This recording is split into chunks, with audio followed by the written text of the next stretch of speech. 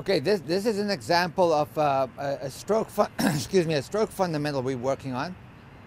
The use of the non-dominant hand. It's really important that the player understands how to use a non-dominant hand. And the way we practice, again, we practice in progressions.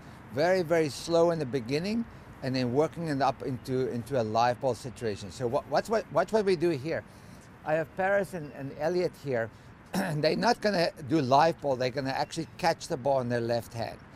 So I want them to catch the ball at the height they want to eventually hit the ball at, which is somewhere in their strike zone. Okay, so watch carefully. Start hitting, Elliot. Watch carefully. Catch the ball in your left hand for me. Catch it in your left hand. Okay, send.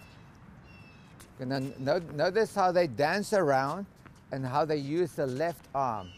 They use the left hand to catch the ball more or less where they want to make contact with it. This actually looks very good. Very, very good. Bounce, hit. Bounce, catch. Bounce, hit. Bounce, catch. Elliot catches a little bit too far in the front, but this, I can go over there in a minute and fix it and have him catch more on the side of his body. He catches it too far in front. Paris is actually catching the ball very, very well. Bounce, hit. Left hand. Bounce, hit. Very good. Left hand, left hand. Woof. Okay. Bounce, hit.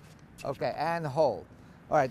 Now the next progression would be, you know, to use that left hand, of course, and to go into a live ball situation. But you want to make sure they understand how to use that left hand first by doing this type of drill. And you can use any kind of progression you want. I usually have them toss balls first, you know, have them toss balls and have them catch until they get that feel, and then with the racket, and then we go into the live ball. This is just to show you the type of drills we're doing. Okay, now hit a little bit without catching. Okay, back up. Hit a little bit without catching the ball.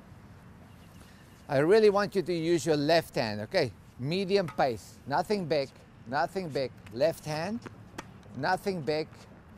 Very good. Medium pace, nothing big. Very good. Left side. Left side. Okay. Left side. Elliot decided he's not going to make it easy for you, Paris. Very, very good. Very good. Very good. That's good. That's good enough. That's a great example of taking the progression from the catching to the live ball hitting. But again, if I see that they struggle in catching the ball, I'm going to have them continue to catch until they can do that, or at least with the younger kids, ability to tap the ball down just to get that left hand involved.